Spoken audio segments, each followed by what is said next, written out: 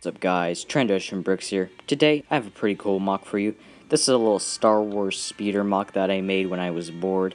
I don't actually technically own this mock or any of the pieces on it, except for the figure of course, but I'll explain that in a little while. Anyway, yeah, it's pretty cool. It's just, sand green. It's just like, just your average Star Wars speeder. But first I want to show you this back here that you might have noticed. My background looks a little different today. And this is of course an AAT box. I just wanted to show it off because, I've already built the set, but I'm so happy I finally got it.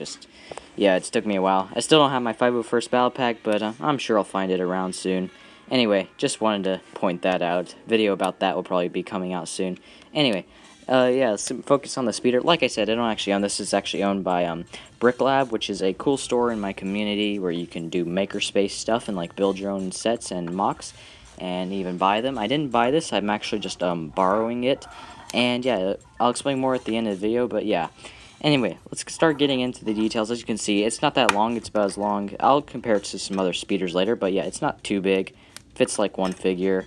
Yeah, it just has a little nice details, just give me a quick 360. You can see somewhat of all the different details. Yeah, it's very interesting. Not very alien looking, I would say, just like a generic Star Wars speeder.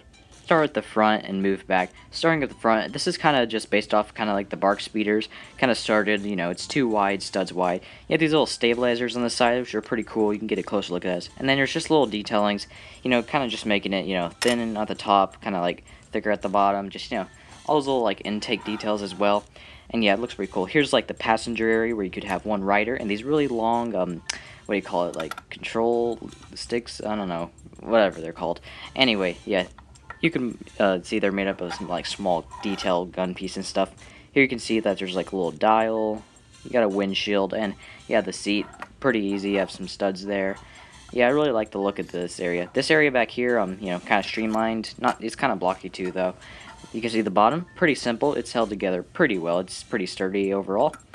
And yeah, looking more at the back, we can start to see some of the engine pods, which have some cool details. I really like these engines that I made, because as you can see, they actually have like 2 little engine nozzles for a total of like 4 thrusters, which I really like how that detailed out, because I just wanted to make the engines look different on this thing than other speeders.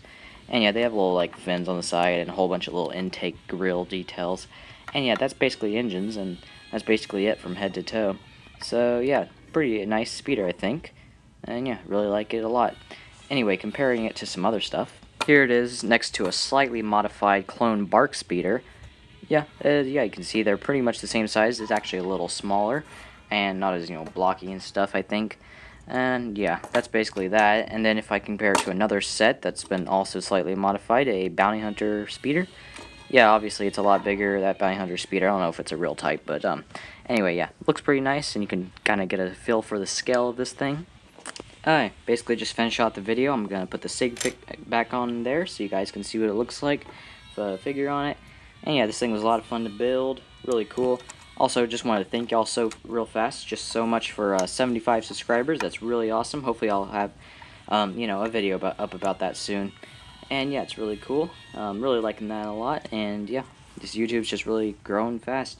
As you can see, it looks pretty nice to figure. They can't really grab onto the handlebars, but that's okay. It looks fine if you pose them right. And like I said, this thing I built at Brick Lab, and I'm just borrowing it because I'm a member.